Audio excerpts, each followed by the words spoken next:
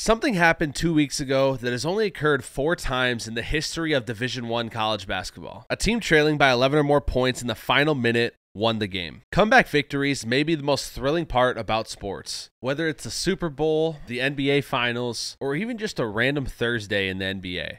Today in this video, we're going to cover the 4 greatest comebacks to occur in Division I college basketball history. And if you watch till the end, we include a comeback that happened in March Madness 7 years ago. It could also be described as the greatest meltdown of all time. It's very hard to watch. The first comeback on our list is from this year, February 28th, between the Iowa Hawkeyes and the Michigan State Spartans. Iowa is led by Chris Murray, an expected first-round draft pick in this upcoming NBA draft, and the twin brother of Kings rookie Keegan Murray. Before this comeback started, Michigan State was shooting 11 for 13 from 3 and over 65% from the field. They truly were making everything. Iowa found themselves down 13 with only a minute and 30 seconds to go. It all changed when Peyton Sandfort made the first 3 with a minute 29 left. Iowa's head coach Fran McCaffrey immediately calls a timeout and was so upset with the officiating, he stared down the official for the whole timeout. Now, normally an official would ignore something like this. Kelly Pfeiffer says, "Screw that. I'm not intimidated. I'll meet you in the middle." Some players even credited their coach with that stare down as the spark they needed to make this comeback. 40 seconds left. Connor McCaffrey hits a 3 to bring it to a 7-point game. Michigan State then proceeds to turn the ball over, which results in a Chris Murray 3, bringing the lead to only 4 points. AJ Hoggard hits both free throws, bringing it back to a 6-point game before Patrick McCaffrey hits a deep 3, making the score 98-95 with 21 seconds left. And again, AJ Hoggard makes both free throws, bringing it back to a 5-point lead before Connor McCaffrey again hits another 3 with 11 seconds left. It's a 2-point game. And now after making the first free throw, Hoggard misses his only free throw down the stretch, keeping it a 3-point game where Peyton Sandfort then goes down and hits an absolute dagger. Carver Hawkeye Arena goes crazy. A 10-point lead erased in 59 seconds. Iowa would then go on to win by 6 points in OT, and if you bet on this game, Iowa was minus 5.5, so not only did they come back, but they covered the spread. Our next comeback is between Nevada and New Mexico. Nevada was down 25 points with 11 minutes left, then 19 with 4, 14 with a little over a minute, and still 11 points with 59 seconds to go. Nevada would then proceed to hit 4 3-pointers in the next 40 seconds, including this ridiculous one from Marcus Marshall. Down 94-91 with 16 seconds left, Sam Logwood for New Mexico heads to the line, misses both free throws, and Marcus Marshall comes down and hits another ridiculous 3. This dude had 4 threes of his own in the final minute of regulation. It wouldn't be a comeback if you don't finish and win the game in overtime. After New Mexico only goes 1 of 2 from the line, Jordan Caroline, who had 45 points in this game, hits a game-winning 3, completing this unbelievable comeback in dramatic fashion. For our third comeback of the list, we go all the way back to 2005.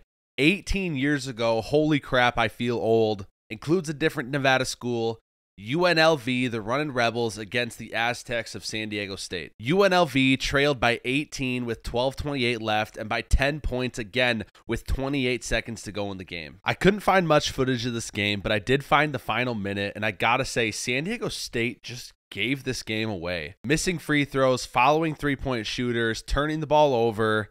San Diego Union Tribune called this game an abrupt collapse reminiscent of the stock market's steep fall in 1929. I get this loss was bad, but holy crap, guys, it's college basketball. With 5.6 seconds left in regulation, UNLV was down 3. Freshman Curtis Terry hit an insane 3 to tie the game as time expired, sending it into overtime.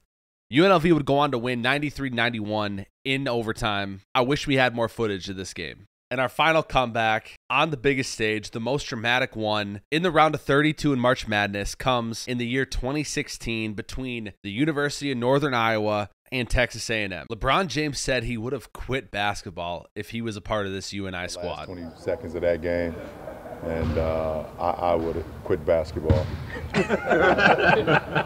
If I was on Northern Iowa, I would quit. You up 8 with 20 plus seconds, you up 5 with 10 seconds, I would quit.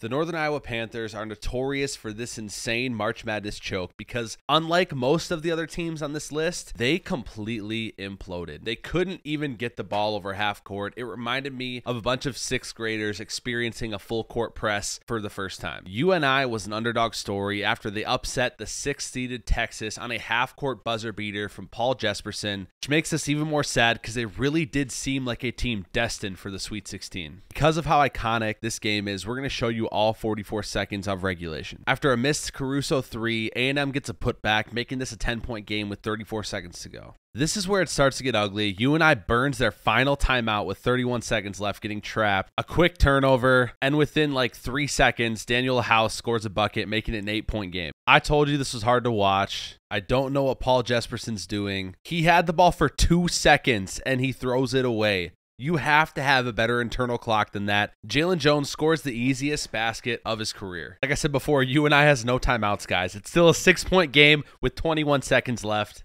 and Wyatt Lohaus tosses it out of bounds. Texas A&M's ball. Daniel House hits a 3 with only 2.5 seconds coming off the clock. 3-point game.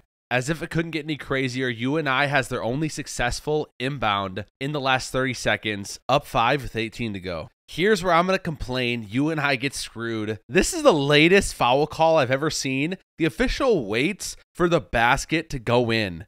Watch this replay. The UNI guy doesn't touch him. Don't feel too bad for UNI. They're still up 2 with 11 seconds to go, and they do this.